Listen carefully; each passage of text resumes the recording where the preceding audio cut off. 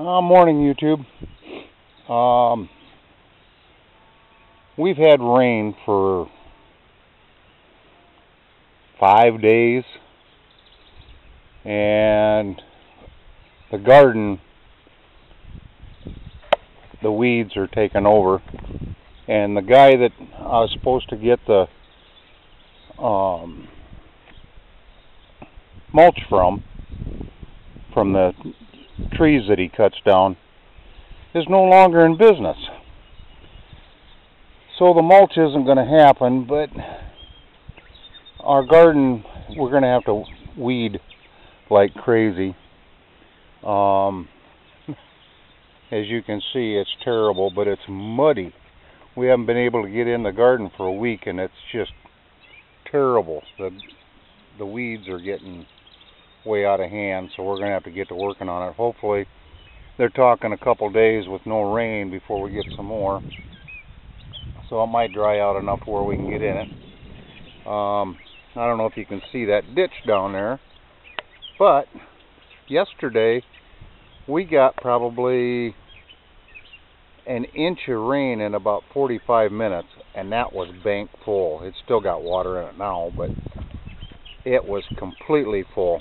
Now, pardon the wind. I don't know if you show up or come up on that, but anyway, the rain has stopped us from doing a lot of stuff here. Our sweet corn, that's just nothing but a weed patch. We're going to have to get in here and get on that. We didn't get it spot planted. I was going to do that last week, and it started raining and it hasn't quit. So this is it for our sweet corn. We ain't going to have much out of our garden for that. What did come up is pretty good, but what didn't, I was going to replant, and I didn't get that done. But today's video is on water. I got the well drilling rig cleaned up. This pit here is our water pit. This is what we fill up with water. You can't see this very much because we knocked the weeds down in it, but this is the sediment catch pond. When it comes out of the hole, which, let me uncover it and I'll show it to you. There's our hole. I'm down right, well, I was last fall before I quit. I was down about 30 feet. I don't know how much I've lost yet because it filled in after I pulled it out, and over the winter and with all this rain that we've had, it's washed down in there and filled some of it up. So I'm figuring I'm about 20-25 foot. It won't take long to get back down to 30 feet. But we're in rock, and it's slow going. Now this rig, part of it I built and part of it I bought. This here is a post hole digger, a two-man post hole digger. It's 4-stroke. I don't know what size it is. It's like a 5-horse or something like that. 6-horse. It does a real good job. The swivel, this here, is what puts the water down the couplers and goes down. I've got a pipe that goes down and then it turns, and this is what they call the swivel. When I hook water to it, that pushes the water down in there with that pump that comes out of that far hole. And like I say, the sediment that comes out of the hole comes up, runs across, and then goes into the sediment pond, and then from the sediment pond it goes into the other holding, or the catch pond, I guess you'd call it. And that's what I pump back through and go back down the hole. The bit that I've got is a rock bit. When I get this running, I'm going to have another video.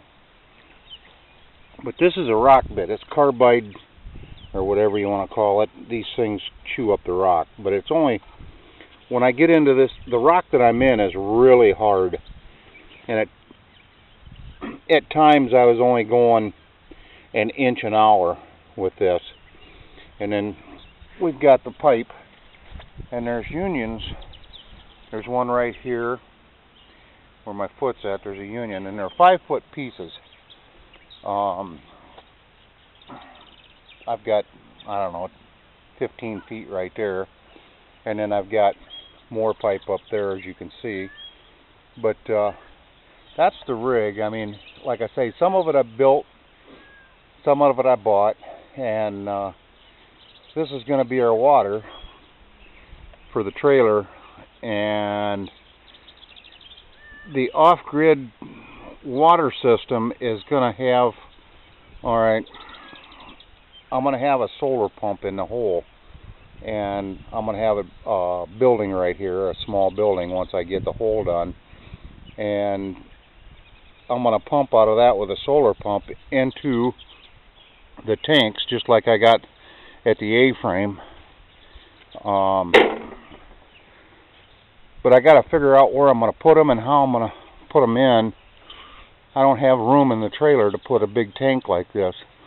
Last year, when we was living in the trailer before we moved down to the A-frame, I had two 55-gallon barrels that I could use inside the trailer, but I can't get one of these in there.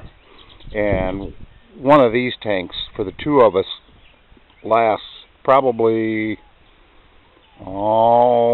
7 days. We go through 275 gallons in 7 days, and that's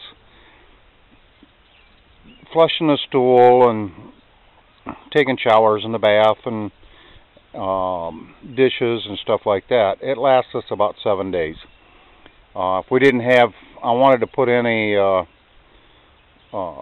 composting toilet, but that's not going to happen because the wife doesn't particularly want to look at the graphic part of the stool. But anyway, we got to have a flush stool, so that takes more water. But what I'm going to do is, alright, I'm going to bury a line from the pump, or from the well. I'm going to bury a line up, and I'm going to come up here to the house, and that's where the bathroom's at and the main water inside the trailer. And that's where I'm going to put the tank, or on the out. Either I'm going to build onto the outside and put this up. I might extend this deck out and put it up there, or just build a whole new section to put this on, and then I can access it from the outside. The water comes in, you can see that door there, where that window is about where the water used to come in. And we used to get our water from the A-frame down there. There's a water line that's buried coming up here. Yeah, comes through the garden, comes up, comes down through here, and it goes in, well, where that ladder's at. Underneath the trailer there's an access door. You can see that piece of plywood there. Anyway, that's where the water comes into the house. But I'm going to redo it. It's not hooked up right now. Before we bought the A-frame, they shut the water off, so we had to haul our water in. And same system, 12-volt pump, like what's in an RV, pumped it through the house. It worked good. I mean, we had plenty of pressure and everything, which we still have down there. But like I say, I'm going to put a well casing in. I'm going to put the solar pump in it, and I'm going to pump it from there to one of these tanks that I've got. Now this tank here is for hauling my water for my well drilling rig. It leaks. There's one of the valves on the bottom leaks, so, and I can't find any, but that's no big deal. I can change that around. So, but anyway, I just use it for I put it on the back end of the tractor that I built, and with the suspension that's on that tractor, it's like 6 ton. I can haul this full of water and I don't even know it's on there. And I fill that hole with it, that one big hole, and I keep water going into that all the time. I have to haul water probably, I don't know, to keep the rig going. It probably takes maybe 3 loads a day, sometimes 4. Depends on what it is. Last year I had a buddy of mine helping me, and he likes to indulge himself with Keystone Light. Now, I used to drink beer, but I have gout, and gout is it's painful. And that flares it up big time, so I can't drink anymore beer. I can drink wine, but that's very seldom. But anyway, this is the rig that I'm going to drill with, and like I say, once I get it set up, you'll see everything working. I said this will spin. The swivel is where the water comes in and goes down the stems and down into the hole. And like I say, with the rock bit in there, it's about 1 inch an hour. It's a slow process. And then I've got the winch. This here, this raises it and lowers it. Some people will put weight on this to help push it down. I just let it dig. I mean, just let it bounce, and it goes through it does all right. I mean, I've seen a lot of people put like 100 pounds or 200 pounds worth of wheel weights, or even they'll put a weight bar on here for like what comes out of a gym, and they'll put the bar across here and bolt it on or clamp it on, and then they'll put the weights on the end of it, and they'll keep like 200 pounds on it or 300, whatever they got, to keep pressure down on it to make it dig faster. But when I'm not in rock, this thing, you have a hard time keeping them 5-foot chunks of pipe on there because it just drills like crazy. Now there's, what is it?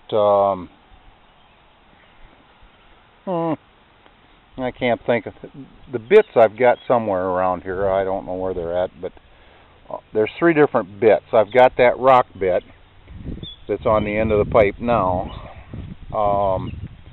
Then there's another one that's just what I'd call it a spade bit, and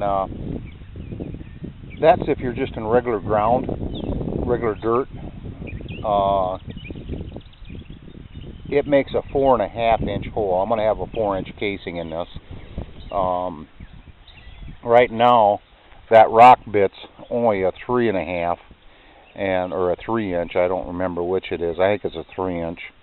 But once I get my hole down through, then I go through with a 4-inch and clean it out to where I can get my casing down. And this is my casing here. This is what I'm using. It's thin wall. A lot of people in the drilling business don't use it, but it's easier to get down in the hole. I don't have a hydraulic press or anything like that, drilling rig, and I'm going to use this. Then I've got this here piece is what's going to be at the bottom, and it is 20 foot, and I don't know if you can see this, but there's little grooves that I've taken a grinder and put slots in it. It's like a well screen, and it lets water in. Now this is done all the way up to 20 feet. It's all the way up to the end. There's some little slots in there, and that's where the water is going to come into the well, and it's going to be, like I say, kind of filtered through them holes or them slots, and that's where I'm going to get my water. It'll kind of double screen it. I'm going to have a screen on the well too, but it comes with one when you get the pump. But anyway, this is what's going to be in the bottom, and it's going to be cased all the way down. The footage that I'm going to try, alright, water's at 35 feet here, according to the wells at the A-frame, and then there's a house just on the other side of these trees here. And it's 35 feet to the level of the water in both wells. So I got about another 5 foot before I hit the bottom or hit water on this, and I'm going to go either 60 or 80 feet total after I hit water. I'll have probably, I don't know, 20 some feet of water, so I should be all right with that well casing for water wise. The pump that I'm going to put down in there is about $185, I think it is, and then it's another 20 some dollars for the sensor, because I don't want it to run all the time and it would overflow my tank. So in the tank you buy that $20 sensor. Mainly all it is wire, and then it's got 2 deals on it with a float, and it'll shut off. I'll do a video on that once I get it all done. But anyway, it goes inside the tank here, and when the water gets up to the top, it shuts the pump off. When it goes down, it pumps it back up and brings it up. It'll go down, I don't know, someplace right around in here, I think is the setting that I'm going to have it at, and it's going to, once it gets down to there, it's going to fill it back up and then shut off again. It's not a very big pump. I don't remember what the gallons per hour is on it. It will not work like a regular 110 or 220 pump because it doesn't build enough pressure. And it's only like a half-inch line, quarter-inch line, or 3/8 line that comes up to the barrel.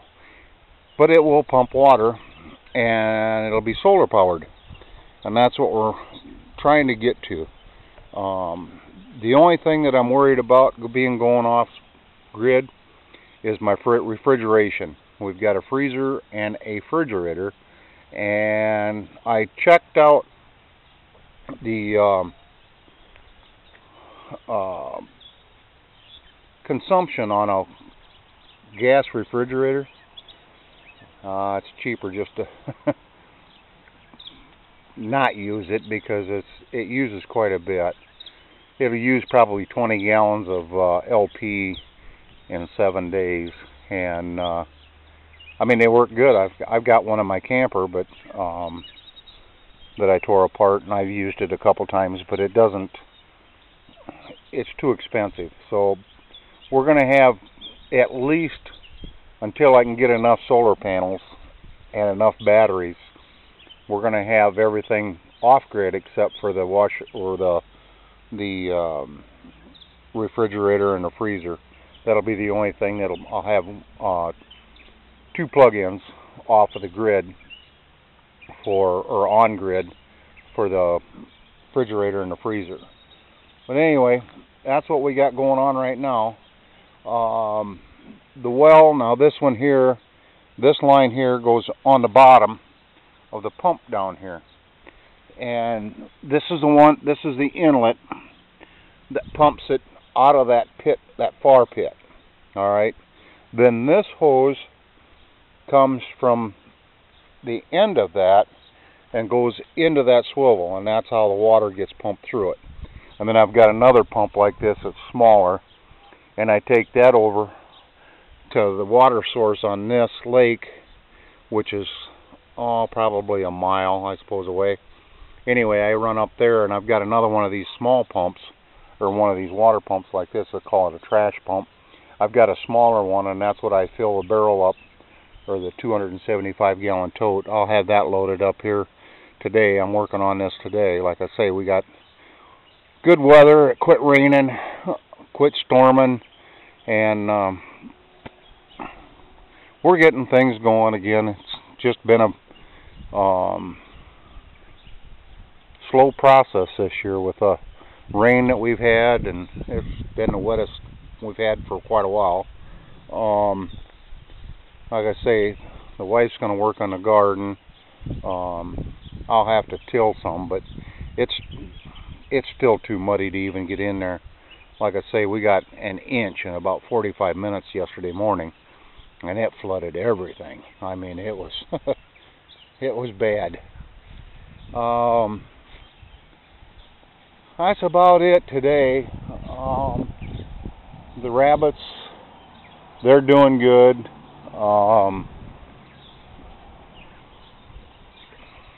The A-frame, I don't know what we're going to do with that yet. I'm hoping we're going to move back into the trailer, like I say, but next year we're going to work on this. I'm going to try to get the basement to where we can live in the basement, and that will definitely be off-grid. All this is going to get tore down. You've seen how far it was rotted on my past videos, and I've found more rotten spots, and it's a shame, but you can only spend so much money, and this thing is not efficient at all. It is hard to heat and hard to cool. We haven't had hot weather yet, but what we have had, 85 degrees, 88 degrees, and I mean the humidity, and this A-frame is hot. You would think the trailer would be hot, but it's not as bad as what the A-frame is. So, and that to tear it, if I do the basement and then have to tear it down, we're liable to damage stuff down in the basement. So that's why we decided to go back to the A-frame, or back to the trailer, until we can get this tore down, and then we're going to put a living quarters in the basement. The foundation's good. I just have to knock some concrete out and stuff like that, and I can start working on the inside. But the trailer, the water that I'm getting for the trailer is eventually going to come down here. Once I get that hooked up, then once we get this tore down here, we're going to put the water from there down to here, so we're going to have water at both places. That way, if we need to water the garden or something, we can do that. If I do put I'm not going to put a flat roof on that. I'm going to put a angled roof, and I'm going to have a rainwater catch system on it, and we're going to have a cistern for our water in here. I mean, I'm still going to keep the barrels like I got, but we're going to have another source of water with the rainwater catch system. That's next year's project, like I say. But anyway, thanks for watching, YouTube. We'll have more videos on the well drilling. Like I say, it'll be going, yeah, we're supposed to have 2 days of no rain, so hopefully I can get it running today, because the ground's saturated, and then when I back this truck or the tractor in there with 275 gallons of water, it's going to leave some ditches down there, and we're just going to have to fix it afterwards. I mean, it's a mess over there anyway. But we did knock the weeds down. We're getting ready to go on that. We just got done with that this morning, and we'll get her going. Until we get the drilling rig going, we'll talk at you later. Bye-bye.